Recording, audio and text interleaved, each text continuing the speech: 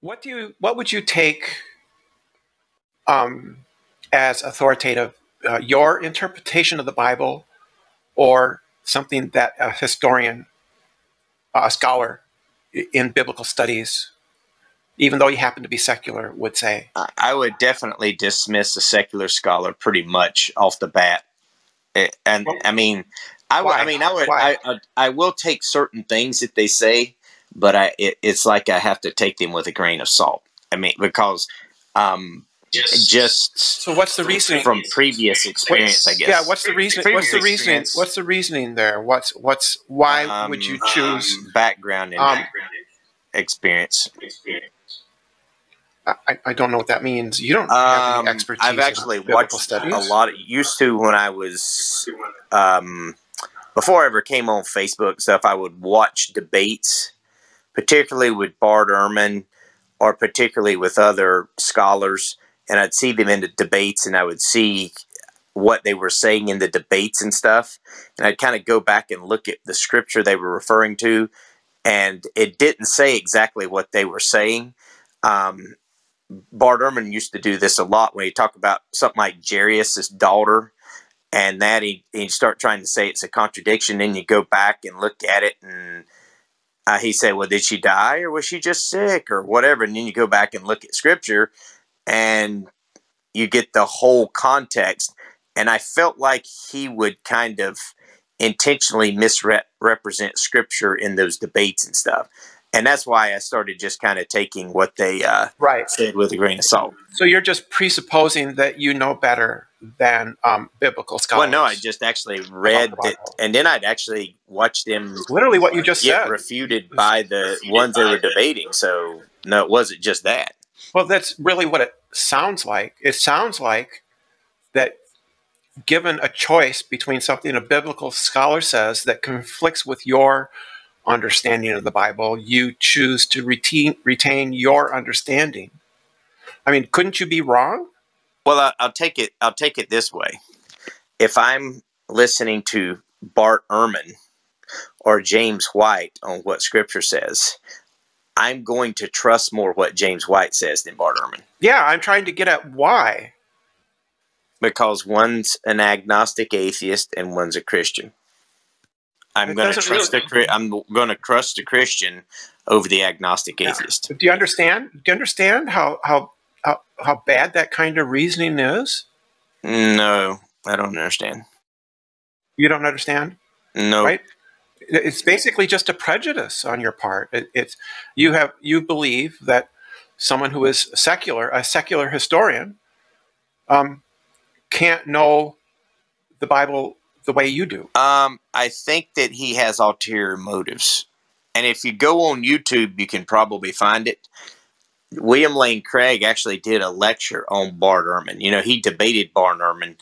James White has debated Bart Ehrman.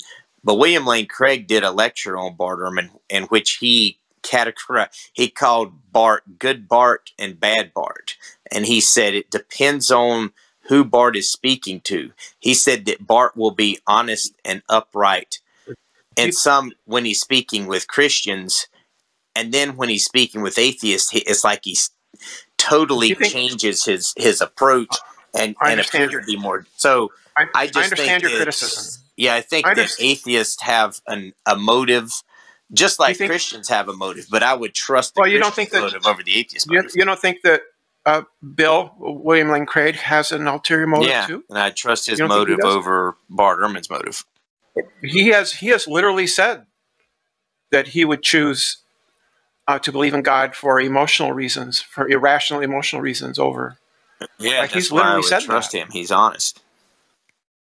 That's not honesty. That is honesty. You're not going to get Bart Ehrman to admit that. No, because he would choose over rational reasons and not emotional ones. That I would deny God for emotional reasons when I know he would. You don't know that. Oh, I am 100% confident he would. Confidence isn't knowing. But at least William Lane Craig was upfront about that, and to me that increases his level that I could trust what he says. No. If somebody says, Yeah. I'm going to dishonestly choose to believe in religion despite any kind of any evidence. Said he yes, would believe he did. it for emotional reasons. Yes, that's not dishonesty. Yes. That's being honest. Yes, it is. How yes, is that it being, is. Okay, so what if he were to say because he claims to be he claims to be an intellectual, and then he said he admits that he lowers his epistemic bar for Christianity. I don't even see how that's intellectually dishonest. To be honest with you, I mean, it is intellectually dishonest. Okay, because he tries to make rational arguments for Christianity and then admits to lowering his epistemic bar to believe in Christianity. That's intellectually dishonest. Absolutely. I don't think that's intellectually dishonest at all. I think that is upfront and forthright, and it's why I would actually trust him. Being upfront about your dishonesty. Being upfront about your dishonesty doesn't make dishonest. He's upfront about it. At least he's upfront about his dishonesty. I mean, see, Brenda, I know. I would about guarantee you any atheist on this stage, even if they had all the evidence in the world, would reject God for emotional reasons. No. If I had good evidence, you do not know that at all. If I had good evidence, I would change my beliefs to be in line with the evidence. What do you mean you change your beliefs? What does that mean? What the fuck? Do you not understand English? I would change my beliefs if I was provided with. I don't think. If I was provided with evidence that. I hate to say it, but I don't think you would. Well, fuck you. You don't have any right to tell me what I would do. Well, I mean, I'm just entitled to my opinion. Don't sit there and tell me. Don't sit there and try to gaslight. Don't gaslight me. Don't tell me what I think. Friend, I don't think you would. I've had enough conversation with you. I don't give a shit what you think. So I just don't. Matt, I think I am the best one to know what I would do. Right? If I was given strong evidence that, let's say, Thor existed, right? I'm there out in the desert with the scientists, and he comes down through the bifringent bridge, right, and picks up the hammer that nobody else can, and there's sparks flying off of it. I would be strongly motivated to change my view and to think that maybe the mythology about Thor is based on truth. Yes, I would change my beliefs. Well, I actually believe you there, Brenda. I think you probably would. What I'm saying is I don't think you would change your beliefs to believe in the God of Scripture. No, that's not true. If the shoe was on the other foot, if I had strong evidence in favor of Jesus Christ, a deity, right, who could work miracles, I would believe it. Okay, well, I mean, look, I'll just take you at your word here. I simply picked Thor as a neutral example. I'll try to take you at your word here. Right. So maybe I could be convinced that perhaps Allah, that Muhammad was the prophet of Allah. Right. There could be some kind of evidence which would convince me to change my views from it simply being a mythological tale told by people a long time ago into being something factual. I would need evidence, and there could be such evidence. It could exist. What do you think that evidence might look like? In the case of Muhammad, so it was the angel Gabriel who helped him to write the Quran, right? So probably testimony from the angel Gabriel would really go a long way to help me change my mind. What about just a God in general? What do you think that evidence might look like? Just curious. What are you looking for? Well, let's say that I ran into Satan or one of his demons. The existence of Satan and his demons would be good evidence that possibly the rest of the story is also true, and that maybe I should think about, this conflict between heaven and hell, and that maybe I should think about there being good angels and a God if I meet bad demons and Satan, right? So it would cause me to question my understanding of the world, and I would think, well, maybe there is these two factions, heaven and hell, who are battling each other, or just meeting with an angel, or meeting with Jesus Christ, or God Himself, right? Or having a demonstration of miraculous power. These would alter my confidence in my current understanding.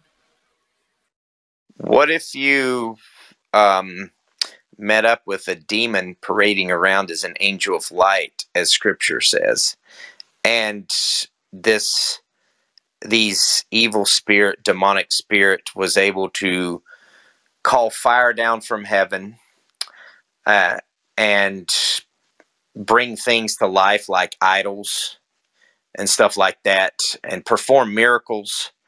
Do you think you would be likely to believe that that is God? That would probably convince me. I would be convinced if I could witness such examples of miraculous power.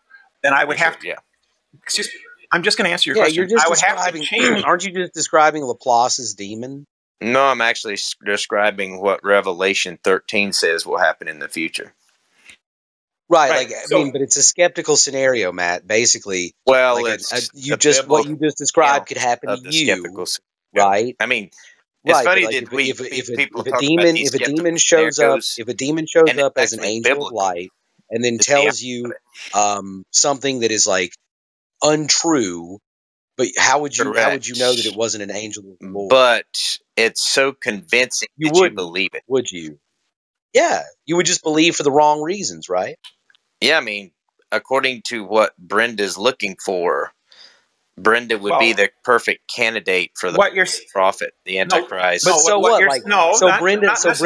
Brenda learns about this demon, right? But she thinks it's an angel. So then she goes to church and commits herself to Jesus, right? She still believes, but for the wrong reason. Not according to Scripture, right? So you're saying that it's impossible for someone to be convinced. would actually go to a Christian church and start worshiping the Christian God. So you changed the scenario, Matt, to what would convince me that I was mistaken in my current beliefs, to whether or not I could be deceived by a sufficiently powerful, a supernatural entity that was maybe you. And the character. No. You asked me if I could be deceived by an evil. Into what Matt, let me finish my sentences. Matt, let me finish. I'm just saying you fell into what. Matt, just let me finish my sentences. Right? You asked whether I could be deceived by an evil demon posing as a good angel. Right? That's different than simply my meeting an angel or a demon or a god or Satan. That's a different question. Well, it just so happens the criteria that you're asking for is exactly what, according to Revelation 13, you would get. Again, it's no different than the criteria you have. No, it is. I didn't believe. Yeah, it is. Because I watched life. What criteria do you have for determining? I didn't see. How do you know it's a miracle? How do you know you're not deceived? I'm not a Christian because I believed in a miracle like you're asking for, or met an angel, or anything like that. But that's what you're asking. Deceived? That's what you want. According to Revelation 13, that's what you're going to get. Could you be deceived, Matt? Asking me if I could be deceived? No. You can't be deceived. Nope. I claim epistemic certainty. Certainty. It's not actually. That's not a thing. Jesus. Certainty is just. It is if you believe God exists. Confident doesn't translate to you not being able to be deceived. But I mean, Brenda, do you understand what I just said there? I don't think you grasped it. Yeah, I think you're probably right. I did not grasp that. You're absolutely right about that. Okay. I mean, I'm just saying that the criteria you're looking for is a criteria you'll get if you're alive when the Antichrist comes. And you'll be, but that's undetermined. You'll just be worshiping the Antichrist. That hasn't happened if you go with that. I mean, That's all I'm saying. I'm curious, Matt. Are you saying you no longer believe that you could be a brain in the vat, or I've never believed I could be a brain in a vat. Wait, so Matt, 4 days ago you said you couldn't be sure you weren't a turtle. I said it was logically possible that I'm a brain in a vat. well, right, but I mean, you I literally don't told me believe that you could be a turtle. You said you couldn't be a turtle, Matt. You weren't sure that you couldn't be a turtle 4 days ago. No, the question was, can I convince Tom that I'm not a turtle? I said no.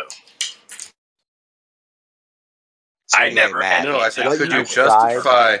I said, could you justify you're not a turtle? That means to yourself. Oh, also. To me, yes, no. Absolutely.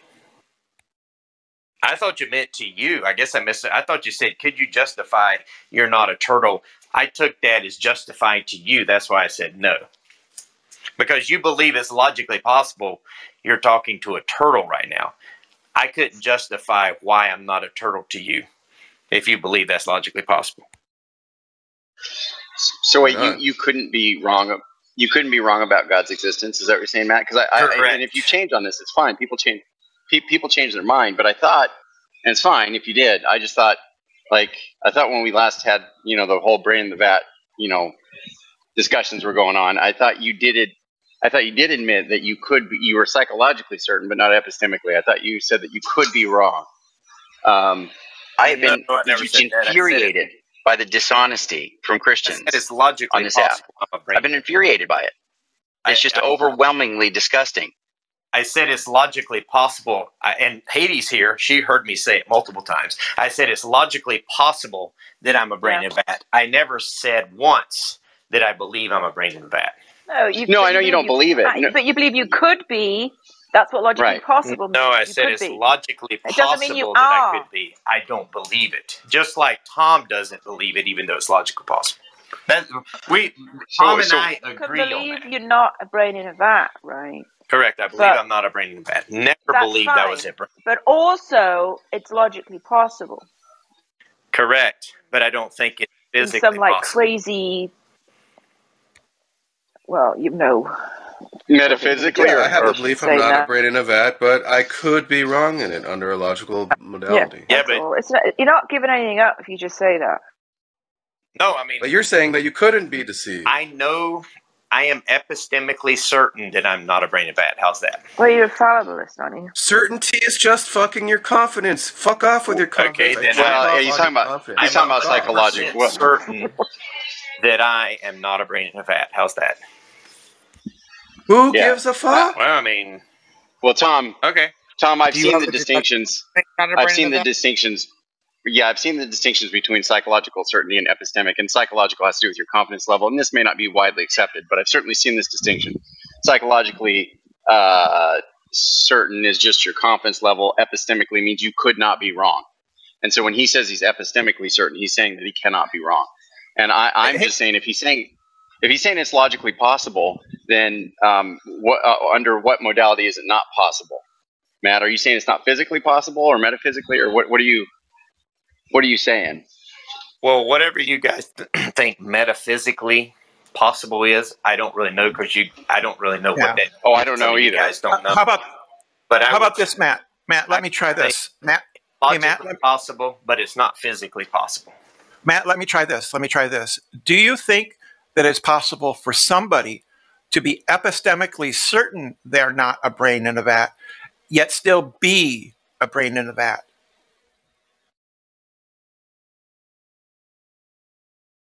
I think that means he couldn't be wrong, though. I think that's. I don't know if that works, Brendan, because I think that means he just. What was the cannot question? Be wrong. The question was, could somebody be certain epistemically that they are not a brain in a vat, nevertheless actually be a brain in a vat? I don't think so, no. Yeah, I don't think so either. You don't think that's possible? No, I don't think it's possible to be a brain in a vat at all. It's absolutely possible. I don't think it's absolutely possible. I think this is just like kind of a comic book idea at the moment. No, I think that a person can be certain they are not a brain in a vat and still actually be a brain in a vat. I think that is logically possible. Yeah, I just don't think we have the technology to do it. That's why I don't think it's possible. It's not the technology to be able to do that is irrelevant. We're assuming that we have the ability. It's relevant to me because that's how I would gauge my confidence level. Yeah, but look, I pointed this out earlier. I mean, it's so stupid. Look, in a brain in a vat scenario, the level of technology that is attainable or available actually in the physical world at that time is not necessarily tied to what you experience in the Matrix, right? Duh. Imagine if I sent you if I send you into a if you're in a matrix and the setting if you just shut the fuck up for a second. Shut the fuck up. I could be deceived by a demon. If it is the case that in the Matrix the setting is 1920, how fucking stupid do you have to fucking be where you're looking around at Model Ts and you're like, oh, this couldn't be a Matrix because this technology isn't available. You fucking idiot. Well, you're asking me my confidence level. My confidence level includes that I don't think it's technologically possible. So whether if I'm going to go by my confidence level, then obviously I'm going to include nobody's asking about our inability to do that. Quit saying that. I mean, that's all I'm saying. Quit. Nobody's asking about your confidence Oh, okay. level. I thought you guys were. My bad. You're fucking dumb. Well, my apologies. Yeah, Matt, somebody could be in the Matrix in a simulation of the 1920s and be 100% confident they are not in the Matrix. Nevertheless, they could still be in the Matrix. Matt, I figured out a way out of the vat. I have a syllogism. Do you want to hear it? Nah, not really, because I just don't believe I'm a brain vat, so... Well, that's fine. I'll share it with everybody else. Okay. Premise 1. One must have a brain to be a brain in a vat. Premise 2, Matt lacks a brain. Conclusion, therefore, Matt is not a brain in a vat. Based. Nice. But yeah, I mean, but I still think it's possible that Matt is just a vat. Well, I can't argue that. I did just want to go back real quick before I retire. That means that we're all in the vat with Matt. To what Brenda in the vat with Matt. To what Brenda said earlier.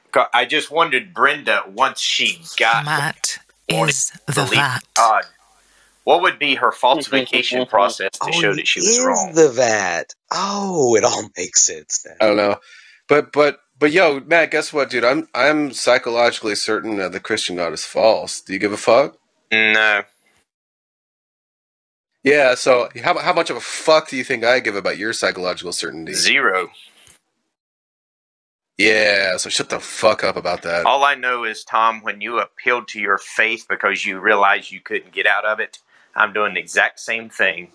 And you can't do anything to criticize me because I put you in a corner that forced you to do the same thing. So when I say... I have no fucking idea what you're talking about. What is he talking about, Tom? I'm not in a brain in fat. I know you are, but what am I argument? I think was it Plato or Plotinus that came up with this problem. Or YouTube. I'm rubber, but you're glue, whatever you say. Oh, you mean the fallacy, Matt? Matt, you mean the fallacy? Oh, yeah, 2 cocaine. No, this is not a 2 quote, whatever you call it. Because if you believe... Somehow he's going to special plead his way out of 2 cocaine. If you believe that this is problematic for someone else and yet you fall susceptible to it, then you should be skeptical yourself of any belief that you have that falls susceptible to the same thing. So it's not the 2 quote, whatever you call it. I am skeptical, Matt. I could be a brain in a vat. Okay. My beliefs could be wrong. It could be the case that Muhammad is the prophet of Allah, or Jesus is the prophet of God, or the son of God, or Thor is the son of Odin. Those all could be true. So I don't have 100% certainty. Okay. Well, I'm going to retire for today. This is my bedtime.